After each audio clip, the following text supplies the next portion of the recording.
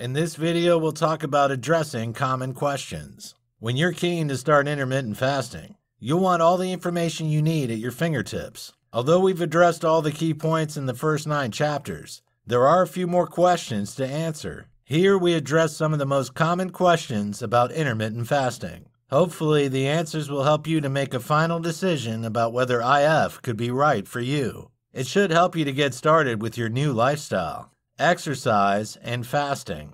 Many people wonder whether they can carry on exercising if they're fasting. In most cases, intermittent fasting won't stop you from working out in the long run. It may take a little time, though, to adjust to your new regime. Some people who follow this lifestyle even find they're more energetic while fasting. Some people worry that they'll lose muscle if they fast. This is something that is a danger with any diet. However, you can avoid this happening. If you eat plenty of protein in your eating window and do regular resistance training, you should be fine. It's advisable to exercise at the end of your fasting period. Usually you'll feel hungry around 30 minutes after finishing your workout. If you break your fast at that time, you'll feel satisfied. What should you eat during your eating window? When you follow an IF lifestyle, there are no restrictions about what you can eat in your eating window. This is why it's so different from other ways of dieting. You aren't restricted to amounts or specific food types. However, it's wise to remember that you should still make healthy choices.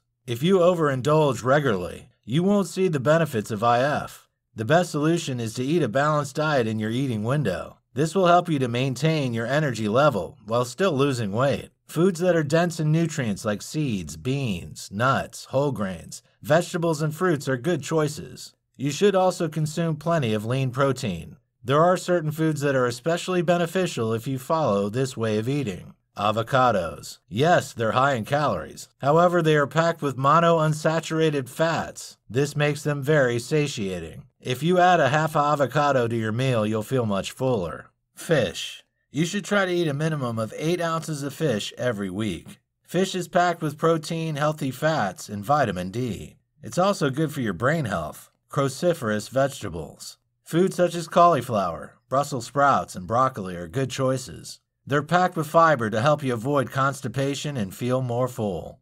Potatoes. Many people worry that potatoes are bad for you. However, they're very satisfying and will keep you full for longer. Legumes and beans. Although these are carbs, they're low calorie and give you lots of energy. They are also packed with protein and fiber. Probiotics. Eating foods rich in probiotics like sauerkraut, kefir, and kombucha helps keep your gut happy. This will help you to avoid stomach issues when you're adjusting to this diet. Berries, strawberries, blueberries, and others are packed with nutrients like vitamin C. They're also rich in flavonoids, something that is known to boost weight loss.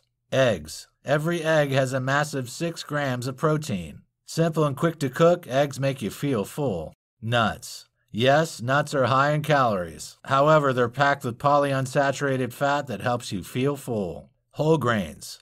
Yes, whole grains are also carbs. However, they're full of protein and fiber. You don't need to eat too much to feel full for longer. A study has even shown that eating whole grains can boost your metabolism. What can you have in your fasting period? So you know what you can eat in your eating window. What can you have in your fasting period? The answer depends on which fast you're doing. If you're doing the 5-2 diet, you can eat up to 500 or 600 calories on your fast days. Obviously, that's quite restrictive. So you can maximize the amount you can eat by including lots of low-calorie, high-nutrient foods. Vegetables and fruits are staples of your fast days. If you're doing any of the other fasting methods, you can't eat any solid foods at all. You also can't have any drinks that contain calories. Luckily, though, there are lots of beverages you can have to stay hydrated. It's obvious that you should have lots of water in your fasting window. Sparkling and still water are both fine. If you wish, you can add a squeeze of lime or lemon for a little more flavor.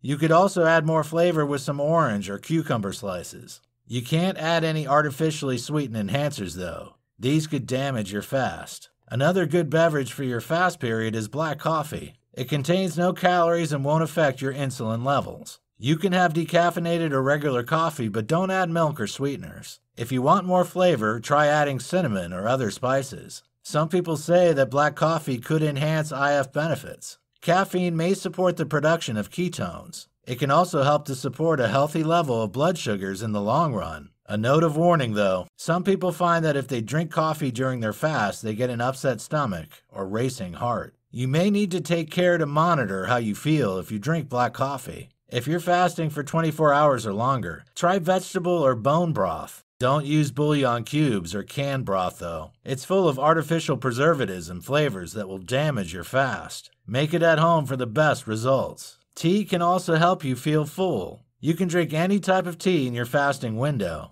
Oolong, black, green, and herbal tea are all fine. Tea also helps to improve your fasting by supporting cellular and gut health as well as probiotic balance. Green tea is especially good for managing weight and helping you feel full. Apple cider vinegar offers many health benefits. You can add this to the list of things you can have during your fasting period. It will support your blood sugar level and digestion. It could even boost the results of your fasting. There are, however, some drinks that you need to avoid while you're fasting. You may not realize that zero-calorie sodas can break your fast. While diet sodas technically have no calories, they've been shown to inhibit fasting's positive effects. This is because they get their sweet flavor from aspartame or other artificial sweeteners. These trigger your insulin response. You should therefore avoid drinking them in your fast window. Many people ask whether they can have coconut water or almond milk in their fast period. While both of these are healthy options and benefits for your wellness, they contain lots of sugar. Since sugar is a carbohydrate, you'll no longer be fasting if you consume it. You shouldn't drink these beverages in your fasting period. One very common question is whether it's possible to drink alcohol if you're doing an IF diet. It's important to limit your consumption of alcohol to your eating window. This is because most alcoholic drinks contain a lot of calories and sugar. Therefore, drinking them will break your fast. Also, alcohol will have more effect on you if you have an empty stomach. Even a single glass of wine may make you feel unwell. Can children try intermittent fasting? There is no specific evidence to say whether it's safe for children to try intermittent fasting or not. Some experts say that it's perfectly fine, especially for those who are already overweight. Others say it's a bad idea since children are going through a period of rapid growth. They need sufficient calories to support their development and growth. Children need to eat enough protein, vitamins, and minerals. If they don't get enough, they could become ill. It's probably wise to speak to a doctor before putting a child on an IF diet. Is fasting unhealthy? It's only natural for people to ask whether fasting is unhealthy. Those who extol the virtues of more traditional diets say that fasting could slow your metabolism. This could cause you to put on weight, not lose it. Therefore, they say fasting is unhealthy. However, this isn't the case at all. People have been fasting for centuries with no ill effects. Studies carried out on people during Ramadan have shown that extended fastings cause no health issues for most people. There are a few issues to bear in mind, though. Fasting isn't for everyone. Some people find it difficult to fit into their lives. They struggle to sustain this lifestyle for extended periods. They may find it difficult to fit in socializing, work, and exercise around fasting windows. This can lead to an inconsistent eating schedule that may have unhealthy consequences. There are a few other issues to consider, too. Some people who try IF begin to lose touch with the signals that tell them that they're full and hungry. This can make it hard to stick to IF in the long run without developing an eating disorder. Some people who are prone to eating disorders become obsessed with food and eating. Some binge during their eating window. Others push their fasting further and further and become fixated with not eating. It's therefore important to approach IF with caution if you have a history of disordered eating. On the whole, though, IF isn't just not unhealthy. It can be positively good for you. It can help you to effectively manage your weight and avoid obesity. It can improve your metabolism and your insulin resistance. It can also decrease your inflammation and boost your cell repair, as well as support a healthier gastrointestinal tract.